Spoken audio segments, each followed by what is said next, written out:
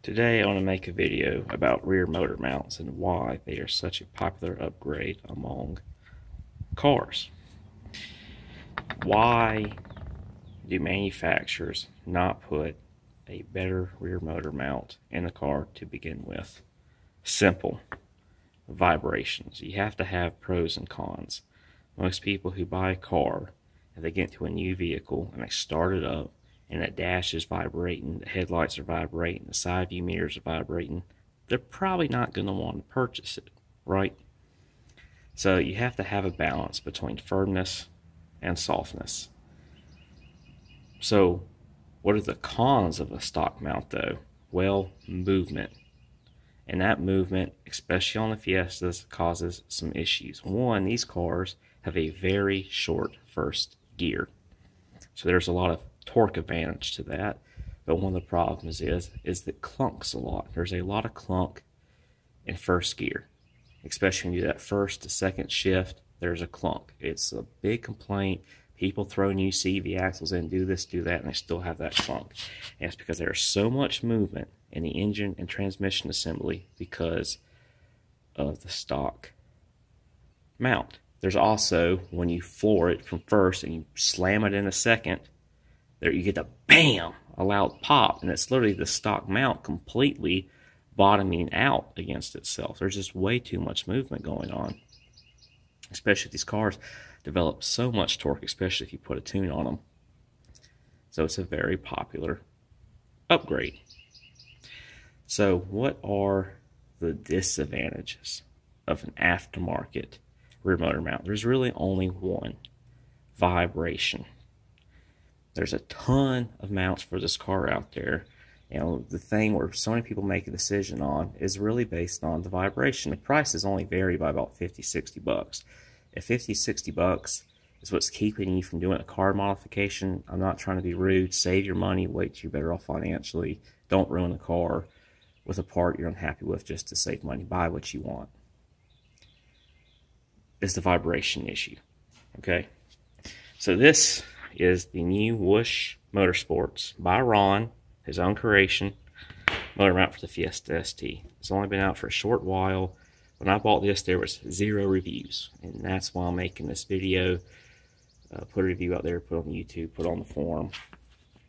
You know, try to give my opinion of what I think about it. Now, obviously, this mount here is not from a Fiesta. This is from a 2010 Ford Focus. This is an OEM Ford stock mount, and you can kind of see the difference. I mean, look at that rubber. It's soft. You could put a screwdriver here, and you could move this, right? So imagine what all the torque of an engine is doing, pulling against itself, right? This here, you're not moving this. Now, the car can move it. You're not going to move it. It is much firmer, completely different type of material. It's a really good part. So far, the quality of this part I really like. You know, it's billet aluminum. It's got an awesome polish to it. I mean, it looks fantastic. And it comes this way. You're not having, I'm not going to name this brands, I mean, out there, but, you know, certain brands that like to use this color, for instance, it comes with some pieces. You have to put this piece, put a washer here, put this there, and put, it's ridiculous. I don't know why in the world they don't assemble that stuff when you're buying a part to be. That makes absolutely no sense to me. Now, I've been researching motor mounts for like 2 years on these cars, and I came up with basically 2 mounts I was going to buy. I was going to buy the AWR 70. That's the softest one they have. I thought it was a really cool mount. I like that it had its own bracket on it. You didn't have to use the old bracket off the car. Well, that's pretty freaking cool, right? But then I saw this mount pop up, and I'm like, well, man, Ron spent the time. They developed this part, and he said, you know, it's supposed to be a really good, happy in-between. It's going to be stiffer, but it's not going to add a whole lot of vibrations. It's that perfect blend. And the AWR mount is made out of steel. This is built aluminum. It's pretty freaking cool looking. So that's why I chose this mount. Now, I'm going to get over to my car. I'm going to pause this video, turn it back on, and get over there. And we're going to try to do a visual demonstration of vibration, if possible, with the stock mount AC on, AC off. And then after I install this mount, I will do the same thing over again and see if we can see a visual difference in vibration. Because the biggest thing is telling somebody on the site what you think of vibration isn't the best thing in the world, because we all have different levels of things that we tolerate. Some people don't mind if the whole front of the car is shaking the headlights off of it.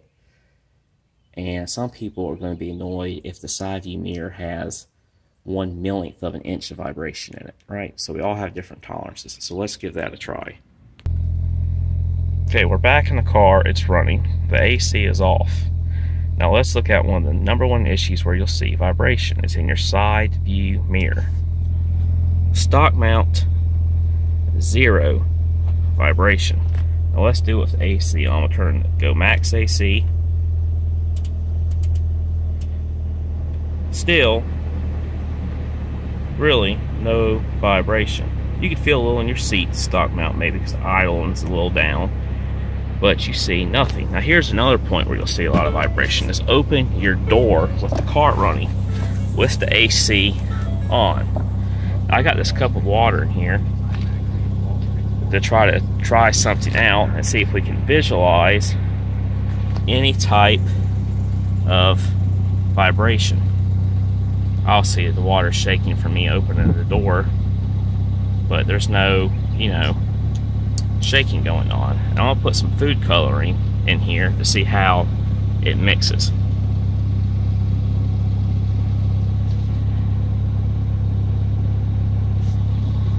Well, that didn't turn out the way I wanted it to, but anyway, there's no vibration really going on. There's nothing on the door. I can put my hands on here. My hands aren't shaking. No, it's good, it's smooth. That's the way the factory wants it. Now, I'm going to put this car on ramps. I'm going to go ahead. I'm going to install the motor mount. There's tons of install videos out there that are great. I'm not going to make one. My whole point of this video is to try to fill information that doesn't exist. Right now, there's, as far as I know, no videos are really a visual review of this motor mount out right now. So I'm gonna get this installed, and if there's any tips that I feel like may be necessary to give or anything like that, I'll relate that when I do the follow-up of this mount. Now, it should take me, I can't imagine, more than 30 minutes. We'll see how it goes. All right, I'll be back in a few. Alright, that was the easiest rear motor mount I've ever installed. Everything was a 13mm fastener. Came apart easy, went together easy. Fitment was great. So far, motor mount, A+. This is the Fiesta mount. Actually, it's not a bad looking piece, man, from a factory piece. Ain't bad looking. You see all that soft rubber? Yeah, that's your movement right there. That only gets worse as the car gets older. If anyone thinks you don't have an ST, boom, they can put the damn sticker on it for you. Alright, let's get back in that car. Let's do that same test again. See what happens. Well, we're back in the car, and this mount has definitely added some vibrations, but it is not severe at all. Just turn the AC off. Wow, there's no real vibration. Really no vibration really that bad at all. Feels, I can feel a little bit about 1,000 RPM. That's not bad. Let's turn that AC on. Maybe a little bit. Maybe right when you go over that 1,000 RPM, there's a little firmness to it. Maybe. This is not bad. It's not nearly as bad as the mount I have in my Ford Focus. Not nearly as bad. Now I'm gonna open this door again and see what happens, because on my Ford Focus, you open the door with the AC on, that thing's idling low sometimes, man, it shakes that door to pieces. Now the AC is still on, and man, that door is not vibrating that bad at all.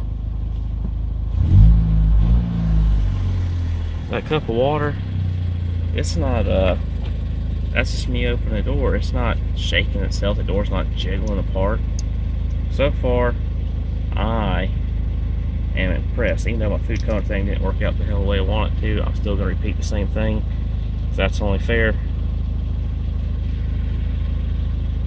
It's not mixing any different. I don't see any vibrations. I don't see any shaking. The car feels good. Obviously, this is just sitting in the driveway. Let me go drive this thing right down the road, maybe just a a few miles, turn around, come back, and I'll give my input and how I think it improved the drivability of this car. All right, I'll be back. Wow. Just got done driving the motor mount just a few miles, and I have to say, the clunkiness is not just slightly better, it's 100% gone. The clunkiness doesn't exist anymore. I can sit here and put it in first gear and dog it and lag it, which you shouldn't do. It's just a test. No clunkiness. I did first to second normal shift. No clunkiness. I redlined it in first, slammed it into second with AC on and AC off, traction control and traction control off. There's no clunkiness. It's completely gone. I downshifted it hard. No clunkiness. There's a little more vibration. It's very minimal though. I'm talking about it's very minimal. And here's the thing about these motor mounts. They break in. And they don't break in overnight, but give it 1,000 miles. And it will get softer. Give it 5,000 miles. It will continue to get softer up to a certain point. They soften up. And by how great this mount feels now, I don't really think you as 1,000 miles goes on, not only will you become more accustomed to that slight vibration, that vibration is also going to lessen. I'm hearing a little more other engine noises as well. That's probably just because more stuff is now transferring through the whole body. Before, that rubber was absorbing it and it wasn't getting transferred. So noticing that, but it sounds good. Windows up, windows down, everything sounded fine. Drove good. Now, I'm going to give you a recommendation. I think anytime you install an aftermarket motor mount or aftermarket, really anything, suspension-wise, brake-wise, motor mount-wise, go ahead and, recheck your, retighten everything, make sure everything feels good. After you drive it for a while, but really, other than that, I would 100% recommend this motor mount. And if anything changes in the future and it rips apart on me or something like that, I will make a follow-up. But for right now, A+, highly recommend it. Support Ron, and go buy this mount. All right, y'all have a good day.